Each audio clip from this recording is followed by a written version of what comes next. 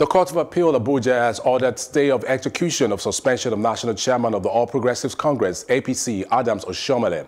Justice Abubakar Dati Yahaya, who presided over a three-member panel of the Court of Appeal, gave the order Monday while delivering ruling in an ex parte application filed by Oshiomhole.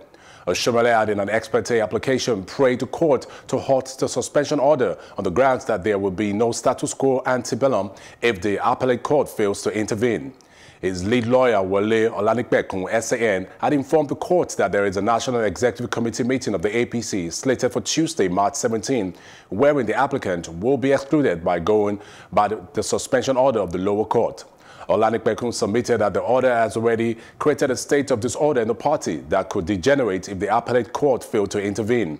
The senior lawyer, who noted that the time is of essence because of the seriousness of the issue, said there will be an irredeemable damage if the court does not intervene.